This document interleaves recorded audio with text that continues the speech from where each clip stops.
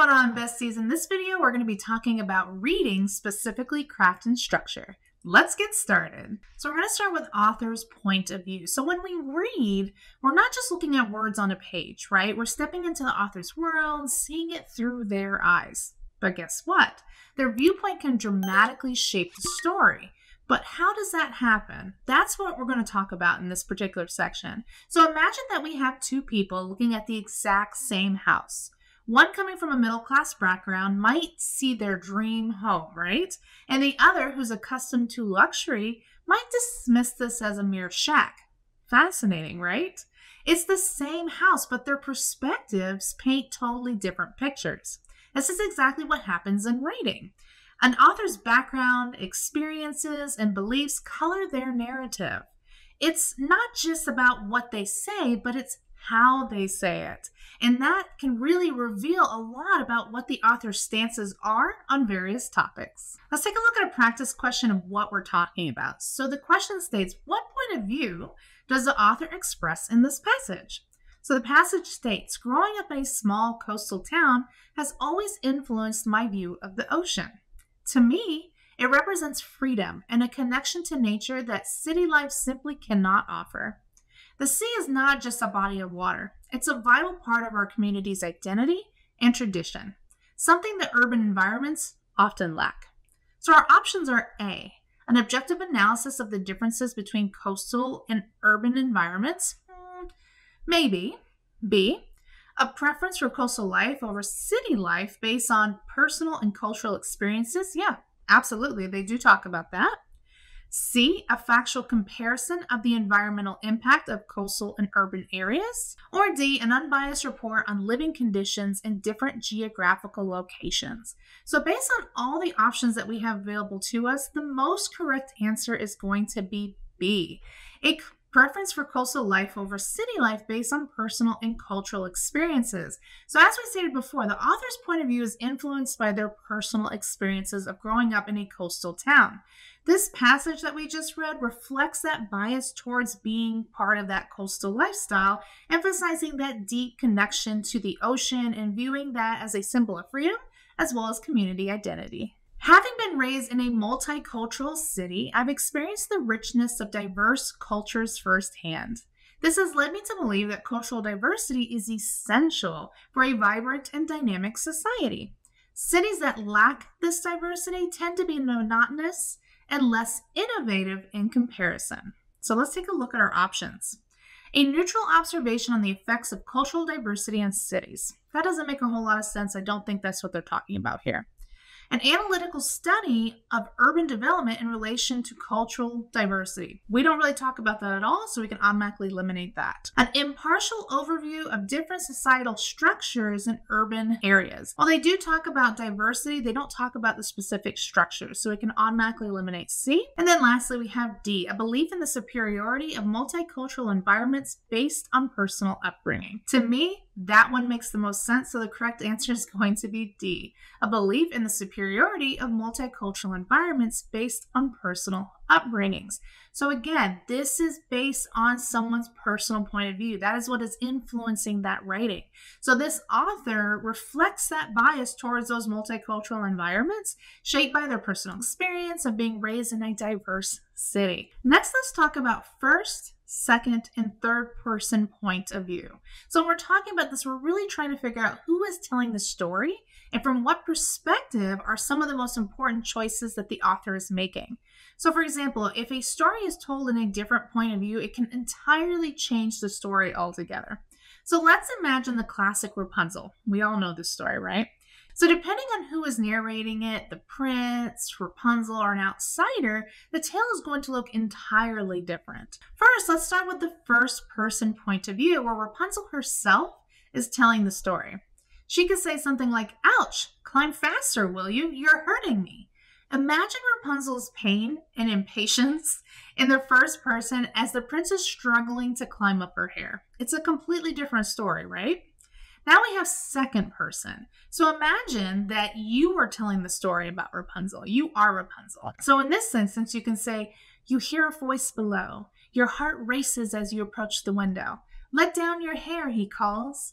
You hesitate. Then release your braided locks, feeling a tangle of excitement and fear. Finally, let's look at it from third-person point of view. And this is usually how we're accustomed to hearing fairy tales, as they're usually told by narrators. So in this example, let's say the narrator states, Rapunzel, locked away in her tower, watched the world from above. Each day was the same until a prince, enchanted by her voice, discovered her. He called to her, Rapunzel, Rapunzel, let down your hair. And she cautiously, curiously, complied. You see how all three of these completely change the story? That's what we're talking about when we're trying to figure out first, second, and third person point of views. Let's take a look at our first examples. So the question states, which point of view is used in this passage? So the passage states, in my years as a teacher, I've seen the impact of individualized attention on student success. I believe that when educators tailor their approach to each student's needs, the results are significantly more positive. So looking at our keywords, we're seeing a lot of I, right? It's being told by that person. It's that first person point of view. So out of all of our answers that we have here, the best one is going to be first person A. Let's take a look at another example. Which point of view is used in this passage? So again, we're looking for those keywords. So Dr. Ellis holds the view that early intervention is crucial for the treatment of chronic diseases. She advocates for her proactive health screenings, arguing that this approach can lead to better health outcomes. So looking at those keywords, we're seeing words like she, right? So we know that it's not being told from the first person. We can automatically eliminate that. There is no you, yours, any of those words. So we can automatically eliminate the second person, but we are seeing keywords like she, her, things like that. So we can deduce that based on this particular passage, it is being told from the point of view of third person. The correct answer is C. Next, we're going to move on to author's tone. So the tone is basically the author's attitude towards the subject, and the author expresses this tone through the use of different adjectives. So the tone can be judgmental, biased, it can even be emotional. It can also be positive, negative, and neutral. So these are some of the words that you're going to see used on your TEAS exam. So when we're looking at positive words, you're going to see things like optimistic, cheerful, enthusiastic, encouraging, very positive, bright words when it comes to that type of author's tone. For the negative words, you're going to see things like critical, pessimistic, disdain, bitter, angry, those really negative words. And then lastly, for neutral words, you're going to see words like objective, informative, detached, unbiased. Really just a very neutral playing ground when it comes to the author's tone. So let's take a look at some examples of what that might look like in practice. So starting with positive, we have an example of, as I walk through the revitalized downtown area, the vibrant colors of the newly painted murals filled me with joy. The laughter of children playing in the fountain added to the lively atmosphere, reminding me of the power of community spirit.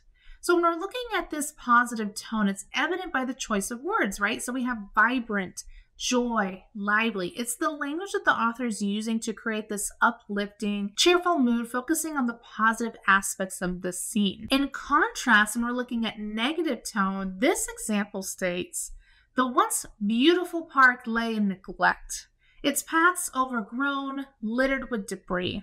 A sense of sadness washed over me as I observed the decay, a stark testament to years of disregard and forgotten promises.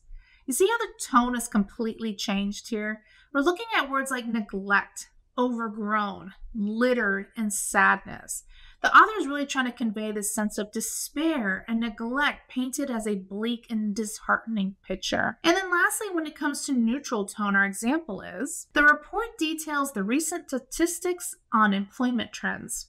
In the last quarter, there was a 2% increase in job creation, primarily in the technology sector, while the manufacturing sector saw a slight decline.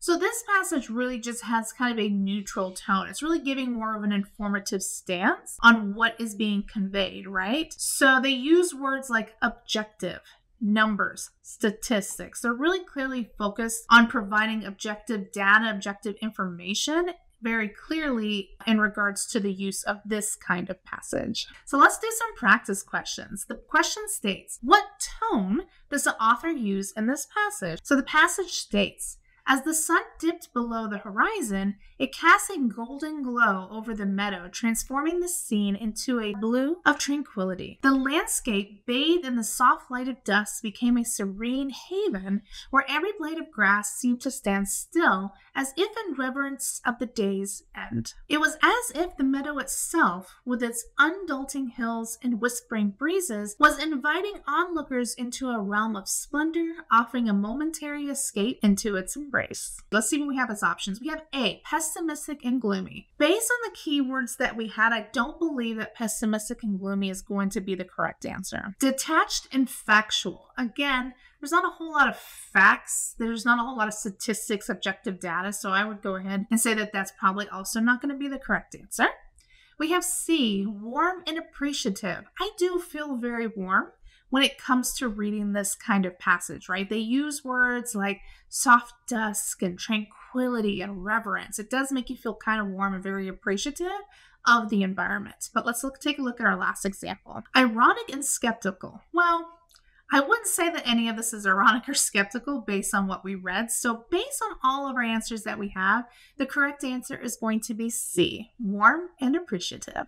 In addition to positive, negative, and neutral tones, we can also have formal, nostalgic, tragic, and reflective tones. So when we're looking at formal tones, we're looking at factual, professional, and a structured tone. You're going to commonly see these kind of tones in like textbooks, encyclopedias, as well as biographies. When it comes to nostalgic type of tones, you're looking for those more sentimental, longing for their past, romanticizing memories, those kind of tones. So you're going to see a lot of like reminiscing about the good old days kind of narratives when it comes to your passages. Next, we have tragic tones. So tragic tones are more about like sorrow, devastation, despair, fatal loss. And you're going to commonly see these in reports such as like newspapers, maybe even see it on the news especially. And then lastly, we have reflective kind of tones. So that's kind of like introspective, thoughtful, self-examination, as well as contemplation. You're going to see a lot of personal pronouns, right? I, me, those type of things, those first persons. You're going to see a lot of discussions regarding past experiences and personal feelings being used. So let's take a look at an example or practice question of what that's going to look like. So for this practice question, the question states, what is the tone of the passage? So the passage states, the latest medical study conducted over a span of 10 years presents a comprehensive analysis of the effects of diet on heart health. Utilizing a large sample size and controlled variables, the researchers systematically gathered and interpreted data, ensuring scientific rigor in their findings. So here are our options. We have informal and conversational. Well, based on a lot of the words like statistics and comprehensive analysis that are being kind of thrown around, this really isn't an informal conversational piece, right? So we can automatically eliminate that. Next, we have B, formal and scientific. Absolutely, this is being conducted in a scientific manner. It's very formal. They're presenting their findings. So this could be the correct answer, but let's take a look at our other options. We have personal and subjective. Not very personal, right? We're not looking at particular words like we're having a conversation and being personal. So we can automatically eliminate that. And then lastly, we have emotional and persuasive. There's not a whole lot of persuasive writing in here. There's not a lot of emotional writing in here. It's literally just the deliverance of facts of what's going on with this particular study when it comes to heart health. So based out of all of our options, the correct answer is going to be B, formal and scientific. So let's talk about biases versus stereotypes. They're two completely different things. So how do we figure out which is what, right? So a bias is a personal opinion in favor of or against a person, group, or thing. It can be either positive, it can be negative, and it often impacts decision-making and attitudes unconsciously, right? So an example of this could be a hiring manager believes candidates from Ivy League schools are always more qualified than those from other universities. This is one person's opinion or bias on a particular group of people. In this case, it's the candidates for this position. Now, with stereotypes, we're looking at a more fixed, generalized beliefs some people have towards a particular group or class of people. So it really is an oversimplified and often inaccurate perception that doesn't consider individual differences. So with biases, we're looking at individuals. With stereotypes, we're looking at groups. So an example of this could be people assume that all teenagers are irresponsible and addicted to social media. This is a stereotype as it's a generalized belief by a group of people that believes teens are irresponsible. So let's take a look at some additional examples just to help clear up the differences between that bias and that stereotype. So a bias could be, I prefer hiring younger people because they're more innovative. Whereas a stereotype would be, young people are always on their phone and can't focus for long periods. You see how that kind of changed? We're still talking about younger people, younger employees, but it's either coming from a bias standpoint when it comes to personal opinion, or it's coming from like a generalized group opinion when it comes to stereotypes. Let's take a look at another example. So when it comes to a bias, someone could say, in my opinion, older teachers are better because they have more experience. In contrast to that, with the stereotype, we have older workers are not good with technology. You see how that changes from one's personal opinion to a generalization of a group? Let's take a look at our last example. I always choose younger doctors. I believe they're more up to date with medical advancements. That's a bias. Whereas with the stereotype, it could be young people are reckless and don't consider the consequences of their actions. Let's take a look at our first practice question. So what does the author's statement in the article suggest? So we're trying to figure out if we're looking at a bias or we're looking at a stereotype. So the question or the passage states, based on my extensive experience in the corporate sector, it's become evident that younger people often lack the same level of commitment and professionalism as their older counterparts. From what I've observed, many of the younger generation seems to prioritize personal interests over the company goals, a stark contrast to the dedication I noticed in employees from previous generations. So when we're looking at this, we're looking at a lot of I words, right? Based on my extensive experience, from what I've observed. So we're most likely looking at somebody's bias, right? So we have A. It is a factual representation of generational differences in the workplace. We can't really tell if this is fact, right? There's no statistics, no data, nothing that suggests this, so we can automatically eliminate that. Then we have B. It reflects a personal opinion based on the author's experiences. Well, this could absolutely be correct, right? Because they use words like my extensive experience, what I've observed. So let's put that on the back burner and look at our other answers. C, it's an unbiased observation about changing workplace cultures. Well, it really is kind of biased, right? We know we have a bias because they're speaking of their personal opinion, their personal observations. So we can automatically eliminate that. And then lastly, we have D. It is a statistical backed analysis of employees' behavior across generations. Again, there's no statistics here. So based out of all the answers that we have, the most correct answer is going to be B. It reflects personal opinion based on the author's experiences. Just like with bias and stereotypes, we also have to distinguish between fact and opinion. So a fact is information that can be verified, it can be proven. So for example, a fact can be the human heart typically beats between 60 to 100 beats per minute at rest, right? This is a statement of fact because it presents objective data about the human heart that can be verified and measured.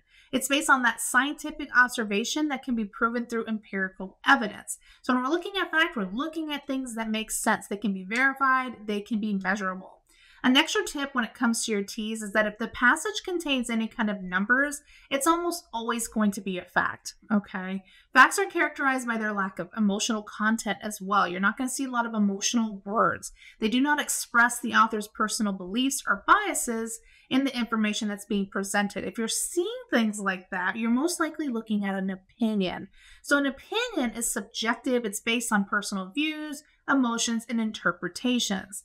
So there's a short list of words that are really going to be imperative when it comes to taking your T's. Just like we saw with stereotypes and biases, you're going to see opinion words like should, best, most, good, better, worst, seems, and more. You're going to see those kind of words in sentences. So an opinion could be jogging in the morning is the best form of exercise to maintain a healthy heart, right? That's that opinion word, best. This statement is an opinion because it expresses a personal belief and preference about jogging and the benefits of heart health. Opinions are going to be subjective. They can vary from person to person. What constitutes the best form of exercise for one person can vary differently from another group of people or an individual. So making that statement really is going to be opinion based. So let's take a look at some additional examples to hopefully help drive this home when you're taking your TEAS. First example is, it's 70 degrees outside. Yes, absolutely, that's fact. I can look on my phone, I can look at a news report, they're going to tell me it's 70 degrees outside. It is verifiable, right? Versus an opinion of that could be, it's too hot outside, right? 70 degrees might not be hot to some people. Some individuals it could be, some it couldn't be. So that is absolutely somebody's personal opinion. Next, we have the Amazon rainforest is the largest rainforest in the world, covering over 5.5 million square kilometers. Again, we have a number, so that's fact. It's also verifiable, right? We can look in a textbook, we can look up news articles about the Amazon rainforest. We're able to verify that information. Whereas with an opinion, it could be the Amazon rainforest is the most, remember those words, most impressive rainforest in the world. That is, again, someone's personal belief. It's their personal opinion. And then with our last example, we have, as of 2023, the most powerful supercomputer can perform over a quintillion calculations per second. So again, that is verifiable. We have numbers and we are able to measure and verify those things. This is a fact. Whereas with an opinion, we have supercomputers are more important for scientific advancement than traditional research methods. So we get those trigger words when we're looking at an opinion, right? That more, best, most, all of those type of words.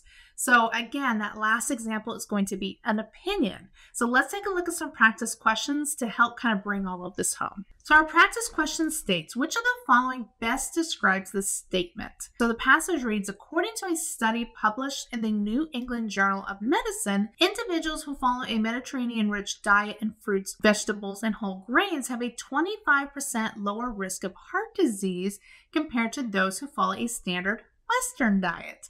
So let's take a look at our options. An opinion about the Mediterranean diet. While it could potentially be seen as an opinion, we have statistical data in here, right? They say 25% lower risk of heart disease compared to those who follow a standard Western diet. So it's not somebody's personal belief, somebody's personal opinion. We have a lot of informational, factual, as well as statistical data. So we can automatically eliminate that. Next, we have B, a fact based on a published medical study. Yes, right? That's exactly what I was talking about. It gives us a number. We know that there's a fact piece taking place, and it also talks about it being published in the New England Journal of Medicine. So this absolutely could be answer B, but let's take a look at our last two answers. A hypothesis about dietary impacts on heart disease. Again, there's not really a hypothesis here. They've already done the experiment, which is why they have statistical data.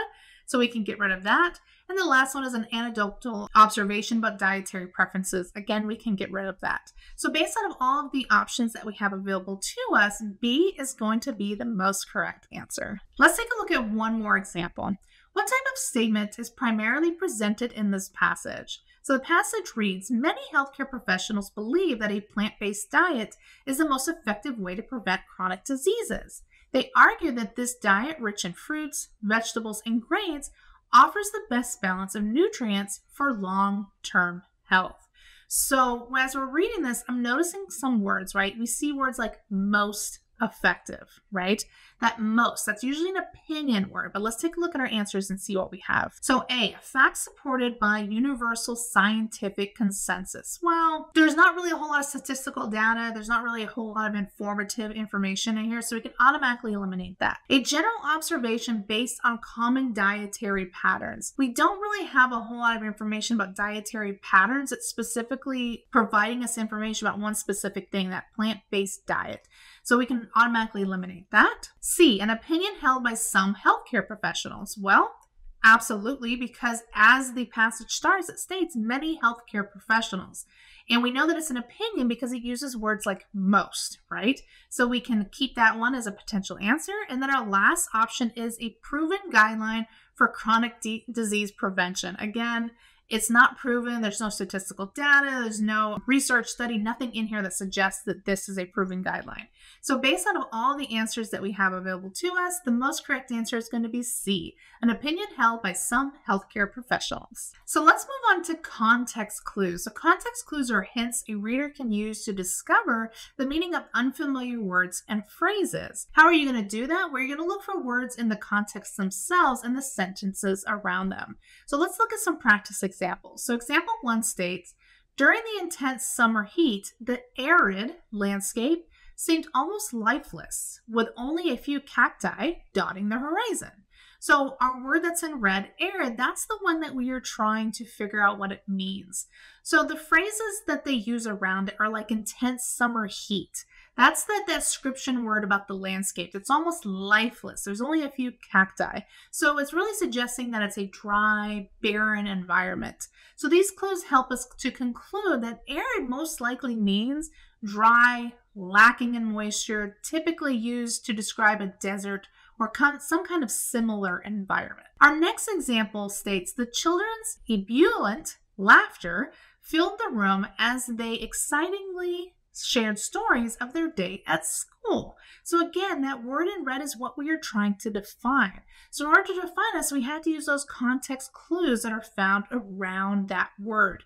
So we have words like child's laughter filling the room and their behavior as being excitingly sharing stories. So it might suggest that this word means some kind of lively, enthusiastic atmosphere. So in conclusion, we can kind of say that this word may mean that it's being full of energy, cheerful, as well as enthusiastic. When you're looking at context clues, you're looking at 4 different types of encounters that can take place.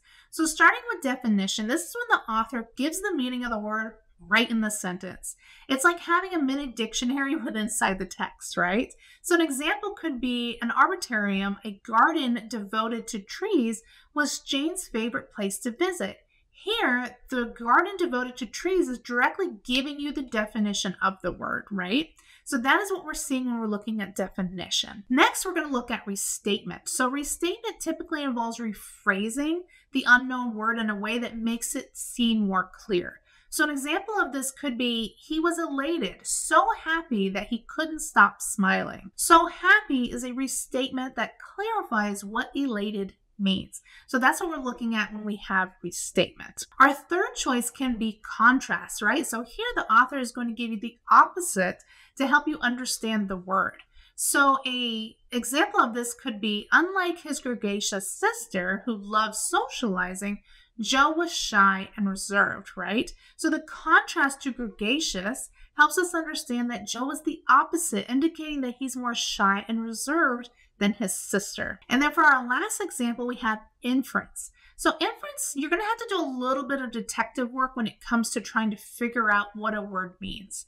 So for an example here, she trudged through the snow, her feet heavy and cold. We can infer trudged implies that she had to do this kind of slow, laborious walk without it actually being directly stated within the example. So these are the top 4 kind of context clues that you're going to find when you're trying to define words on the TEAS. So our first question states, based on the passage, what can be inferred about Mark's personality? So we're trying to do a little detective work here, right? Because we have the word inferred. So the passage states, unlike his brother, who is loquacious and often the center of attention at social gatherings, Mark is reticent. He seldom initiates conversations and prefers to listen rather than speak in group settings. So let's take a look at our first option. We have A. He is outgoing and enjoys socializing. Well, we know that's not true because he tends to not want to initiate any conversations, right? He seldom does that. So he's not very good at the socializing aspect, so you can automatically eliminate A. B, he's reserved and less talkative than his brother. Absolutely. He's reserved. He doesn't really want to initiate a whole lot of conversations, and he prefers to listen rather than speak. So that's where that less talkative, he's reserved comes in. So this could be the correct answer, but let's look at our other options. He dislikes attending social gatherings. Well, we don't really know if that's true. He's there, but it doesn't really state that he doesn't like to be there, right? So it can automatically eliminate that one. And D, he is more popular than his two brothers. Well, we know that is incorrect, right? Because he is more reserved, he's more shy, he doesn't really want to have a whole lot of conversations. So based on all of the options that we have available to us, the correct answer is going to be B. He is reserved and less talkative than his brother. Next, let's talk about figurative language. So figurative language refers to a set of literacy techniques that enhance your writing by adding new meaning or context beyond just the basic literal facts. So there's 4 types of different figurative language that you're going to encounter on the T's, and they are simile, personification, metaphor, and hyperbole. So let's break each one of these down. So when we're looking at simile types of figurative language, we're looking for words like and as. There's going to be a direct comparison between two ideas. So words like life is like a box of chocolates, I came in like a wrecking ball. Those are things that you're going to see when it comes to simile. When it comes to metaphor, you're going to be looking for words like is and was. So that's a comparison that makes an implied or hidden connection between two ideas. So love is an open door. Life is a highway, right? That's more of a metaphor. So simile, we have like and as.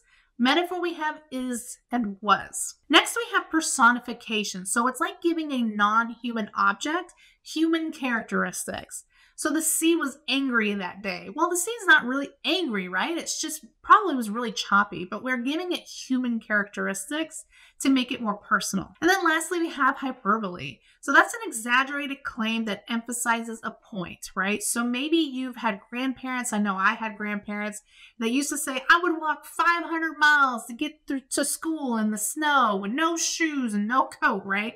That is a hyperbole. They're exaggerating that claim to emphasize their point. They probably did have to walk quite a bit of miles or quite a bit of way to get to school, but it doesn't mean that they walked 500 miles. They're really exaggerating that. And for our last section, we're going to look at types of writing. So we have informative, persuasive, entertaining, descriptive, and expository. So let's take a look at each one. So we're going to start with informative writing.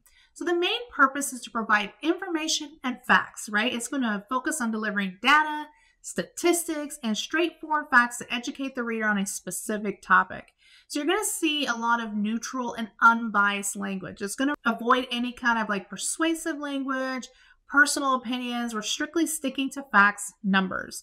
You're going to see a lot of this when it comes to like news reports, research papers, factual brochures, as well as encyclopedia entries. So that's where you're going to see this the most. An example of this could be the Amazon rainforest spans over 2.1 million square miles, housing diverse wildlife and ecosystems, right? We have numbers. It's a fact. We can identify it. We can measure it. We can look it up. Next, we have persuasive writing. So really with persuasive writing, the main objective is to convince or persuade the reader to agree with the author's point of view or to take a specific action. It's about influencing the reader's thoughts as well as their actions. So you're going to see a lot of things like emotional appeals, strong opinions, and argumentative techniques. It can include rhetorical questions, evidence, persuasive language to make a compelling case. So examples where you might see this could be like opinion editorials, advertisements, speeches, cover letters, and even sales pitches. An example of this could be implementing renewable energy sources can significantly reduce global carbon emissions and save our planet, right? This is giving the person an action. It's appealing to their emotional appeal because, again, we're talking about reducing those global carbon emissions by implementing this one piece of thing. Next, we have entertaining writing. So entertaining, the goal of this is really to provide the reader with enjoyment, amusement, as well as pleasure. It's meant to engage and captivates the audience attention about what the author is trying to convey. So you're going to see a lot of like narrative techniques, humor, imaginative storytelling, and creative language. It's really characterized by the ability to evoke emotion, whether it's about laughter, suspense, excitement, or other feelings, right? So you're going to see this in a lot of like novels, short stories, comedic articles, plays, and even some kind of poetry. So an example of this could be, the wizard vanished into a cloud of smoke, leaving behind only a trace of sparkling embers, right? It's very imaginative, it's very storytelling, it's exciting, it's trying to get you in that mood, it's to give you that pleasure. Our fourth one is descriptive writing. So the goal when it comes to descriptive writing is really to paint a picture in the reader's mind. It's about describing and detailing a scene, person, place, or an object to make the reader visualize and experience what it is that they are trying to convey. So characteristics of this could be like using sensory details, figurative language like similes and metaphors that we talked about before. They can also use evocative descriptions. It's really going to focus on your five senses, right? You really should have something about your sight, sound, smell, touch, and taste to create a strong impression. When we're looking at examples of this, you're going to see this in like literature fiction, travel writing, nature writing, character sketches, as well as even like personal essays. So an example of this could be, the sunset painted the sky in hues of orange, pink, and purple, casting a warm glow over the tranquil sea. See how they kind of painted that picture? They want you to feel what it is that they're doing, where they are at, what it looks like. And then lastly, we have expository writing. So with this kind of writing, it's going to aim to explain, clarify, and provide information about a topic. What it's also going to inform, it's going to go further into offer a deeper understanding or insight into a subject matter. So you're going to see elements like, argumentation, comparison, analysis, cause and effect, relationships. It's going to break down complex ideas into more understandable parts. So you're going to see this a lot when it comes to academic essays, how-to guides, textbooks, business reports, as well as technical writing. So an example of this could be, photosynthesis in plants involves converting sunlight into energy using water and carbon dioxide and releasing oxygen as a byproduct. It's informative and it also explains the process, right? So when we're using terms like informative and expository writing, they're often used interchangeably, but they do have subtle differences between them. Informative is going to be more about stating the facts. Expository is going to be more about going into the details and the steps about those facts. So let's take a look at some practice questions to tie this all together. So our question states, which writing style does the above passage represent? So we're looking at persuasive, descriptive, informative, or narrative. So let's take a look. The Great Barrier Reef, located off the coast of Queensland, Australia, is the world's largest coral reef system, comprised of over 2,900 individual reefs and 900 islands. It stretches for over 1,400 miles and can be seen from space. The reef is a hotspot for biodiversity, supporting a wide range of marine life, including numerous species of fish, mollusks, birds, and sea turtles. So when we're taking a look at this, we have a lot of numbers, right? We have a lot of statistical data. So remember, when we're looking at informative writing, we're looking at that statistical data. It doesn't really go much more into detail about like how the sea life live and how they work together and why it's a hotspot for biodiversity. So we can automatically eliminate it as being expository writing. Because it has a lot of those numbers, the 2,900 individual reefs, 900 islands, 1,400 miles can be seen from space, all of that information, really we're looking at more informative writing. So our correct answer is going to be C, informative. I hope that this information was easy to understand when it comes to the ATI TEAS reading portion of the exam. As always, if you have any questions, make sure that you leave them down below. I love answering your questions. Head over to nursecheungstore.com where there's a ton of additional resources to help you ace that exam. And as always, I'll catch you in the next video. Bye!